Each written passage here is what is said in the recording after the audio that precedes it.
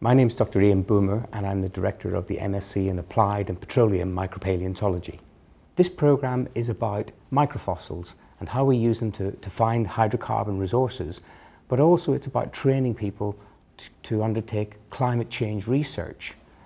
What's unique about our course is that we're the only one of its kind anywhere in the world. The programme is aimed at students of earth sciences, and the entry requirements for are generally a 2-1 or a higher degree. The course is 12 months long. For the first 6 months, you're effectively studying 9 hours a day, 5 days a week in a classroom environment, and that's a mixture of lectures and practicals. For the last 5 or 6 months, you're then studying your own individual research project.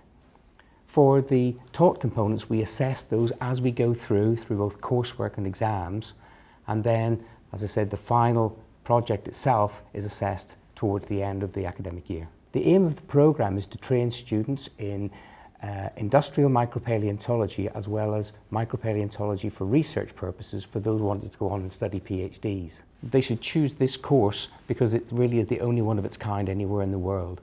We've specifically set up the course because it's part taught by people from industry.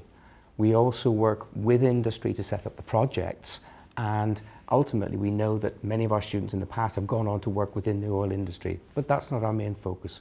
We also have students who can go on and work in research fields and for higher degrees and for PhDs. I really like teaching this course because we get to see the students evolve from a series of individuals to becoming a good team, people who can work together well, and that's really important for those who want to go on to work in industry.